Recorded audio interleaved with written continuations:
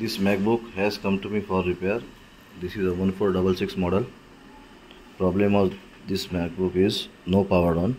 Let's see what ampere is taken when we connect power supply and on. No lights and no ampere. We have to check what is the issue in the MacBook. Let's open the board. We open this board 1466. There is lots of corrosion in this board. See in our microscope, there is lots of corrosion. Registers, all register, we need to replace this all register because this register is damaged due to corrosion, and or two more spaces there is also green corrosion. We have to replace this all three components, and more. There is also one IOIC. There is also little bit. This is the BIOS.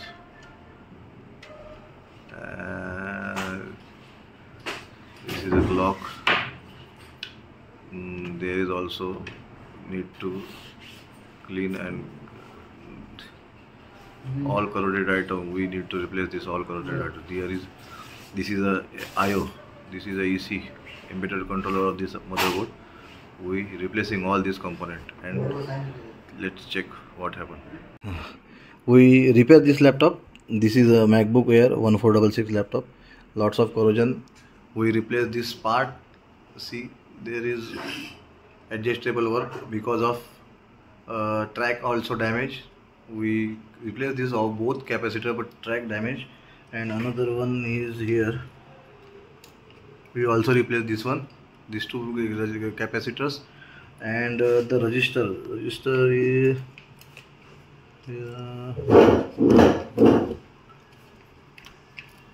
register is back side of CPU.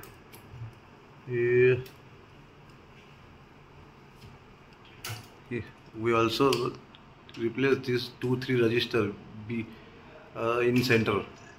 Now let's check what happened. We connect DC power supply. We power on this DC power supply. Also connect my pen drive, my magical pen drive for display purpose. After on, is taken an ampere almost 667, 666.